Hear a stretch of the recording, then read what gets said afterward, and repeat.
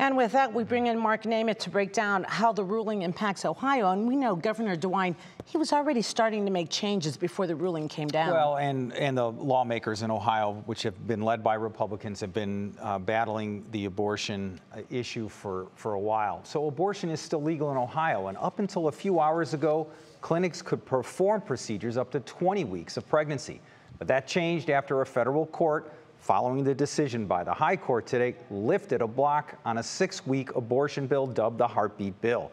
Now let's go back to 2019. Ohio Governor Mike DeWine signed a law known as the heartbeat bill that would ban the procedure once a fetal heartbeat can be detected.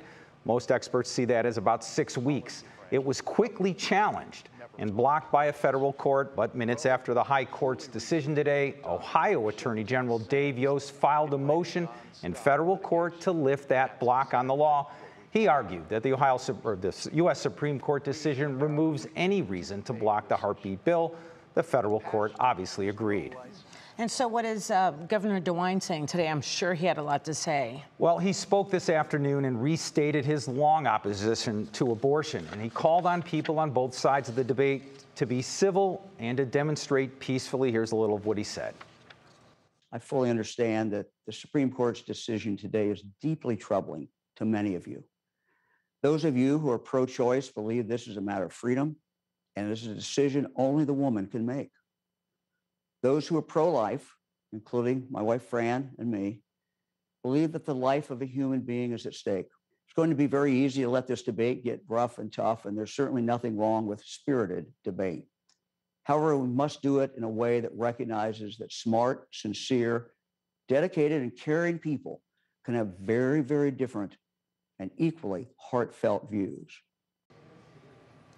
Okay, so one thing I noticed today, and I think we talked about this, the governor of Michigan is already saying that women are crossing Ohio to go to Michigan to get abortion. So do you see more strict abortion rights here, or I don't even know how to say it? Yes, there's a discussion among Ohio GOP lawmakers right now on how to proceed. They can go to a bill right now that's kicking its way that would ultimately go to eliminate abortion at fertilization.